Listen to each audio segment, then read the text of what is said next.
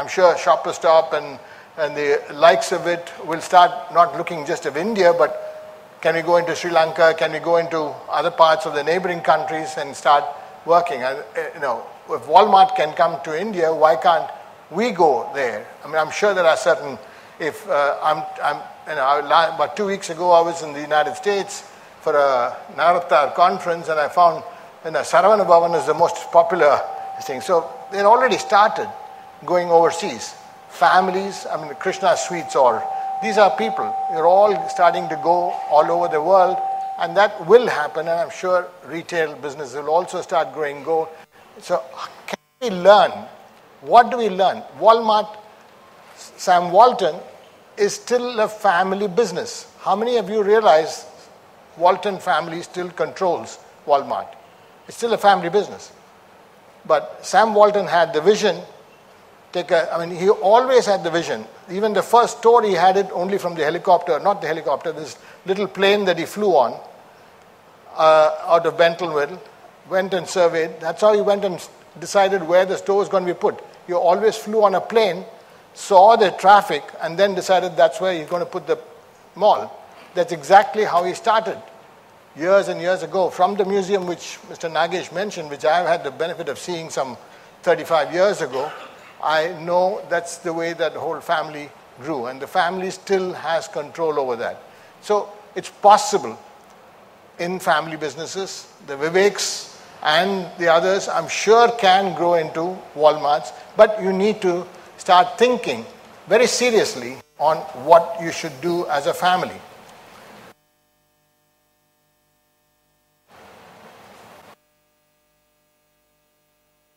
Certain things in the Indian situation, which is not the Anglo-Saxonist thing. And I think some of the Chinese you mentioned have this, and I think this is something which we need to follow.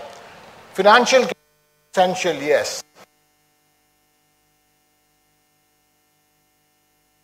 One of the greatest capitals that we in India have is the spiritual and the social capital. Unfortunately, as we grow in business, as we grow in this thing, if you go to any mandi, if you go to any shop, every cycle shop in the morning will never open. Mr. Nagesh told about welcoming the customer, but the first thing that they do is to do the puja before coming to welcome. I think if there is some way in which you could get that, the spiritual capital and the social capital of all the people working in the stores, attending the puja before you start, not just on the Ayudha Puja day, but on every day, or at least on Fridays or something like that, that the bonding that you get, because we pray together and we live together, the spiritual and the social capital that we build is the strength that this country has, which no other country can be proud of. So I think we are, unfortunately, in this television age and the mall age, we are tending to lose this. So I think, to me, one of the most critical things for this retail group here is the spiritual capital, and not to forget it.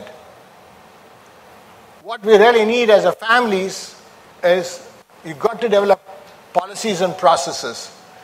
You all have policies and processes for your business.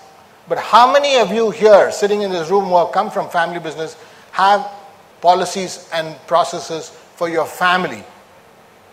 Can you put up your hands, please?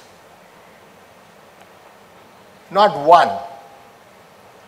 This is really where the problem starts. We do not have, we spend 95, 98% of our time. The only time we spend is in our dining table at the home with the family. And we are very proud of our family, we are proud of our children.